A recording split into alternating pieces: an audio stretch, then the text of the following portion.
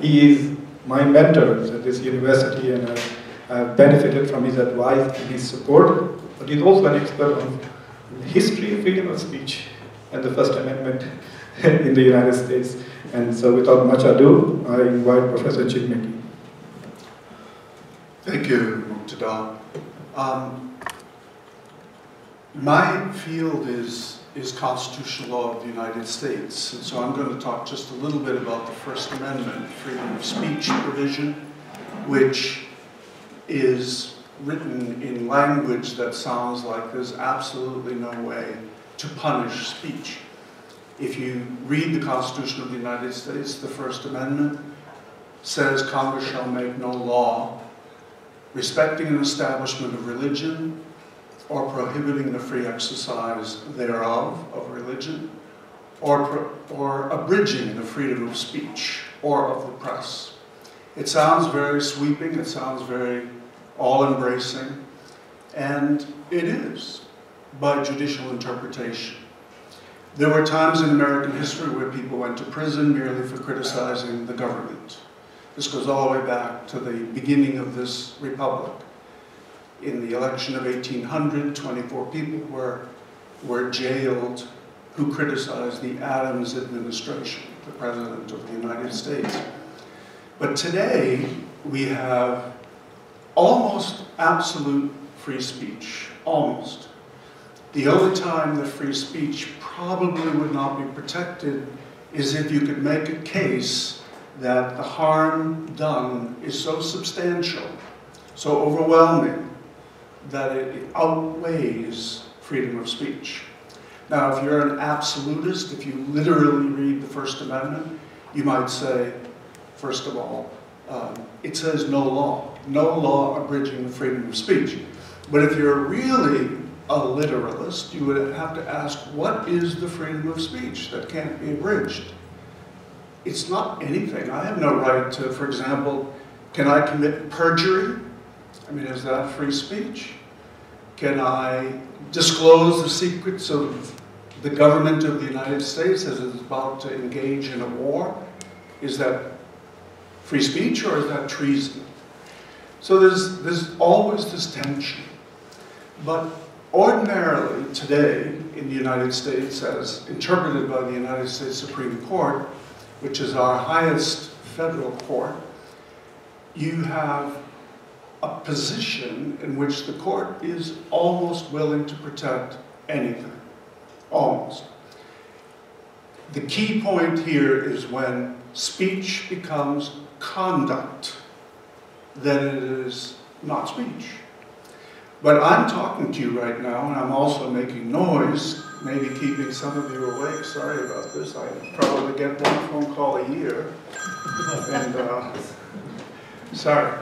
I'm also talking, making noise, bothering maybe some of you with the sound of my voice. Who knows? But I'm also trying to say something. There's a cognitive message here. So the difference between speech and conduct is basically the line that the Supreme Court of the United States in hundreds of cases has drawn. Let me just say this. The crucial component of the First Amendment that protects, that should be protected, and the court has said it is political speech. What is political speech?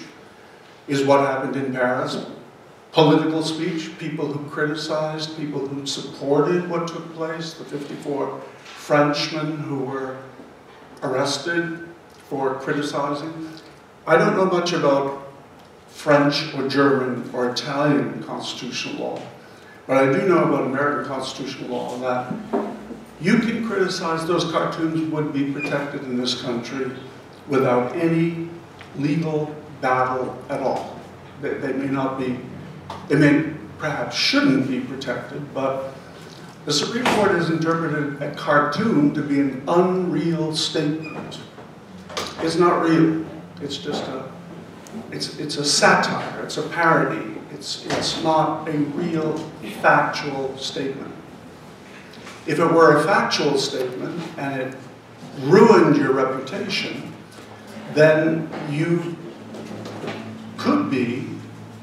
might be able to sue the person who makes such a statement against you. For example, if I pointed out in my classes a certain student and said he was the stupidest student I've ever had, when in fact it's not true, and as a result the student loses a scholarship or something like that, he could clearly sue me for that. That's not political speech. The basic core of the First Amendment is political dialogue, so that we can have a free exchange of ideas as we're having right now. This is protected form of speech. What is not protected, there are some speech that is not protected. Pornography, for example, is not protected speech, although you find that hard to believe in this country. You can find it anywhere, even in Newark. You have areas such as false commercials, commercials that mislead people. That's not protected. Deliberate libel or slander, that's not protected. Some of it is, but it's very complicated. But what is not protected is what you would call, some people think hate speech is not protected. Hate speech is the big topic of the day. But hate speech is protected in this country, unless it is conduct. When does it become conduct? For example, a student could say that I think Islam is the worst religion in the world, that it's a dangerous religion, that it's a disastrous religion, that it's a violent religion. A student has the right to say that just as much as I have a right to quote the Constitution of the United States, because that's speech. The solution to that speech is counter-speech, sunlight is the best disinfectant. The solution for bad speech is good speech, better speech, responses. But if, on the other hand, a student went to a young woman who was wearing the hijab and was known to be a Muslim, and went to her face and said something really horrendous, never touched her, but said something very, very insulting, then you are in closer to the concept of conduct, which would not be protected by the First Amendment. Then it becomes an assault. It's no longer speech. So the big problem is defining what is speech, what is conduct. Under the United States Constitution, as interpreted by the Supreme Court, you have a right to lie. Just 3 years ago, the Supreme Court said, this man was prosecuted in federal court for deliberately lying about himself.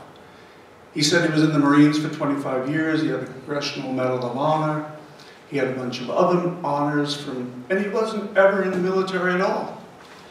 Congress had passed a law that said, this is stealing the valor of those who have, in fact, suffered in the military. And so it should be illegal to engage in this kind of deliberate lie. The Supreme Court said the statute was unconstitutional. It could not be enforced against you. Like I could stand up here and say that I published every one of Professor Khan's publications. He never published anything. He came to see me, I'm his mentor, I published it for him. It would be completely false, but I have a right to say it. It sounds ridiculous, but it's true. Also, cartoons are absolutely protected because they're not real. They do not speak about anything real. They can hurt, they can offend. You may have heard, those of you who are old enough may have heard of a case that was in the 1980s involving the Reverend Jerry Falwell, who was a Baptist minister, the leader of the moral majority, who was a very engaged political activist, but a minister of the gospel as well. There was published in a magazine a photograph, a cartoon, of him in an outhouse, you know what an outhouse is. We don't have them anymore, at least around here. He was in the outhouse having sex with his mother, and they were both drunk. He sued and won $185,000 in the lower courts, but the Supreme Court of the United States, without a single dissent, said cartoons are absolutely protected. No one took it seriously. No one believed it. No one thought it was true. If cartoons were ever subject to exclusion from the First Amendment, you wouldn't have shows like Jon Stewart, not that I'm endorsing Jon Stewart, you wouldn't have any kind of comedy. People would be having all kinds of problems expressing themselves. They would be afraid to draw cartoons that might offend somebody. So the Supreme Court has said, unless it's a statement of fact, it is not speech. So it's very complicated, it's very, very different. I know in France, in Germany, and in Italy, there are hate speech laws. No person can lawfully deny the existence of the Holocaust in France or Germany and Italy. In Italy, you cannot criticize a priest. There is a law in the Italian government's called the vilipendio, which says that any criticism of any priest or bishop is an offense against the Republic of Italy. None of that is true in this country. And that's really the only thing I know about, is what is free speech in this country. So, thank you, Professor Magee, for a wonderful seminar on free speech. Some of the things was new even to some of us who think we know about freedom of speech, so thank you very much. And it's important for Muslims to hear about this, because the First Amendment is the First Amendment of the US Constitution. It is the Establishment Clause, one of the most important things. When I read the verse in the Quran, la ikraha fi din, there is no compulsion in religion. When I read it, I thought, oh my God, this is the Establishment Clause or the First Amendment in the Quran. It says the same thing that the First Amendment in the US Constitution says. Our next speaker is Sheikh Hadid, who is the host of a national and internationally syndicated television show that comes out of Philadelphia. We are very fortunate that he is a resident of the Delaware community and does wonderful halaqas or circles of knowledge at the Tarbiyah Mosque in the morning. And even though I don't attend the mosque in the morning, I do attend his halaqas on YouTube. So without much ado, Sheikh Hadid.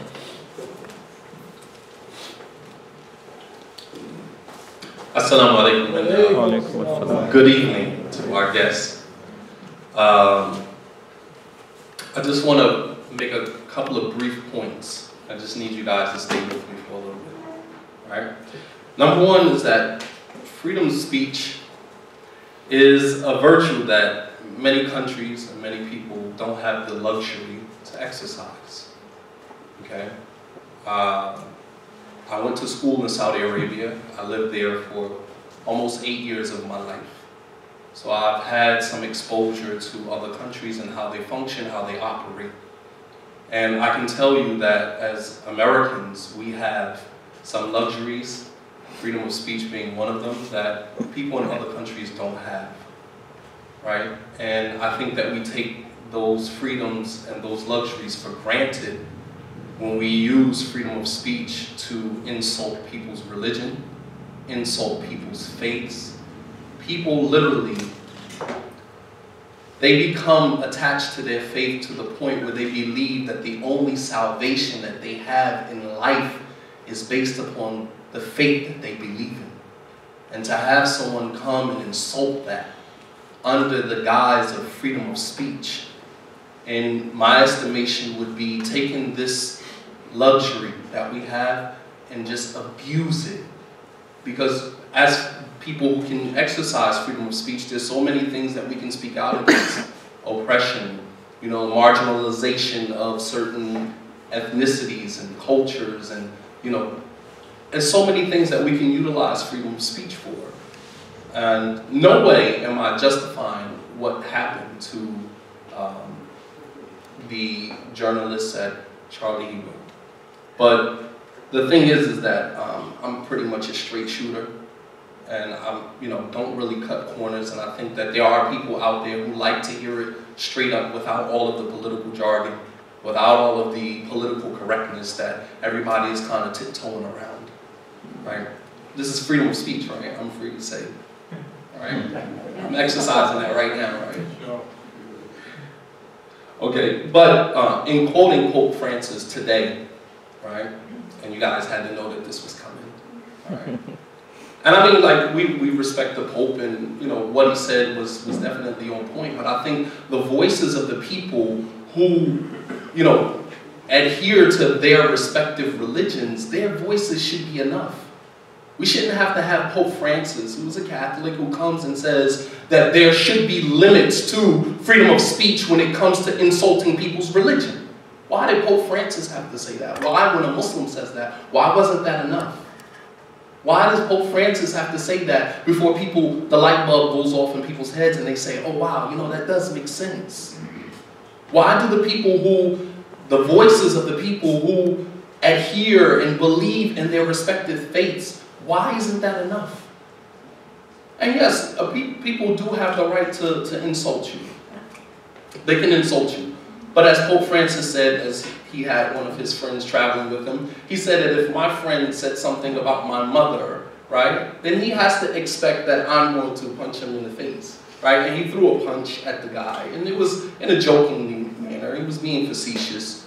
But there is a reality to that, and that is that when you insult people, you have to understand that there will be some backlash to that. And the thing that bothers me the most is that we, here in America, Islam has been here since the very beginning, even before, as some accounts may boast.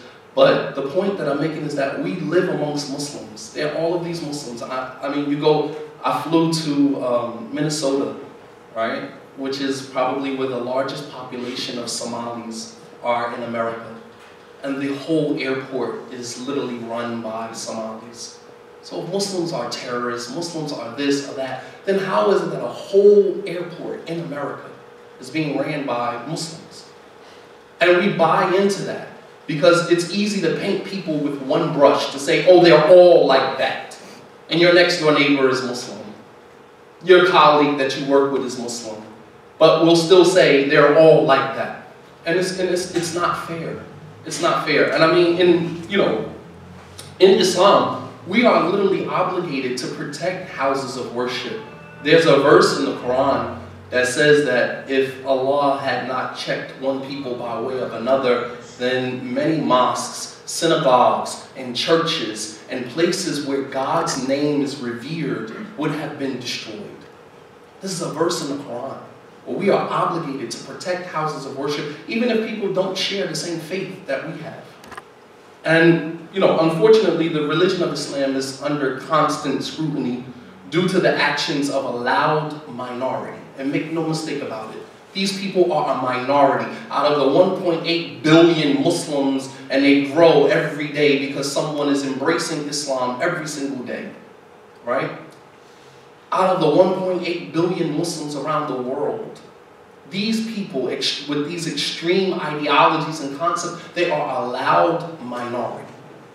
Because the vast majority of Muslims do not believe in that, do not condone that, do not advocate for that. And the last thing that I wanted to the point that I wanted to bring home is that Islam is not made up of one set of beliefs and behaviors that are practiced and adhered to by one group of people all the time.